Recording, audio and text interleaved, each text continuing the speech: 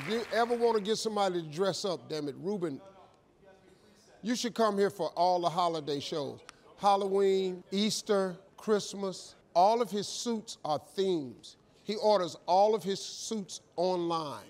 He got Christmas week when we give away all the gifts. Rubin got one tree that's got little white snowmen all over. Then he had one with reindeers on it. Why would a black dude want to wear a suit with all white snowmen on it? It's just so shocking. Halloween, he had a suit with pumpkins on it. He had a Tetris suit with the game on it. Then he had a Pac-Man suit. He had a Spider-Man. He got a Transformer suit. This weekend, I'm going to be at Comic-Con. I have a Superman suit and a Batman suit. Rubin is the national host for Comic-Con, so if you're that gamer type guy, he does all the national. He makes a lot of money with that bullshit, he really does.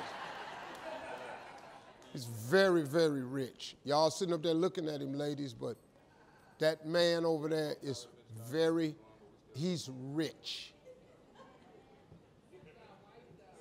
You're not rich, Rubin? Really? You on all 7 of my shows, plus how many other shows? He just did Deal or No Deal with Howie. Did Deal or No Deal with Howie. To Tell the Truth. Bachelor, Bachelorette. Yeah. Oh, he did the ESPYs with me. He did the ESPYs with you. And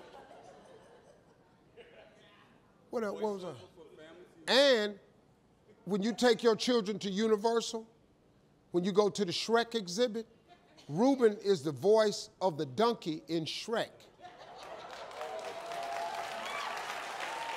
No, I'm not kidding you. At the exhibits, Rubin is the voice. Do the voice, Rubin. You know what I really like is Pop Fake. Pop Fake.